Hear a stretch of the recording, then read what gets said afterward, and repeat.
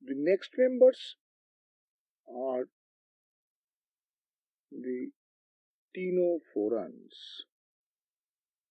Ctenophores are the comb jellies.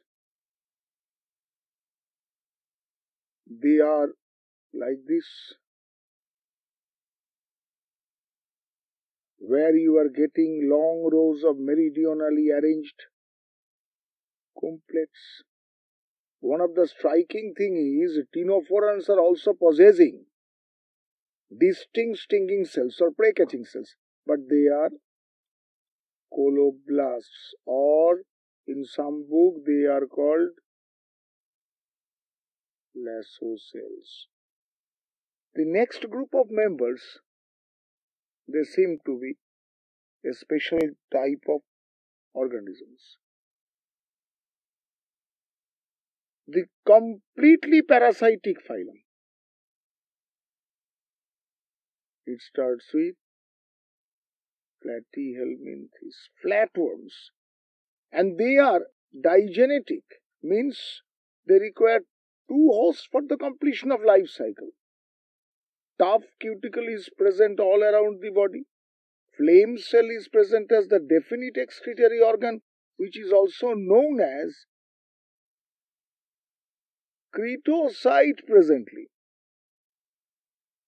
But if you ask me, state one member of a free-living Platyhelminthes, then its answer goes to Planaria. The only exclusive answer is it is fundamentally free-living. GI tract is absent. It is a very interesting point to understand why absent, because it is completely parasitic and it never digests any food material. Rather, it absorbs the already digested food from the body of the host. The next group of organisms start with Aschelminthes. Aschelminthes seem to be in that sense monogenetic. So they require only one host for the completion of life cycle. But they are not so much perfectly parasite, as alimentary canal is indistinct. Indistinct means it is present. Right. Protonephridia is also present as an excretory organ. Very unique in structure. And at the same time, these are roundworms, but a very interesting point is to be noted. They are pseudo-coelomate.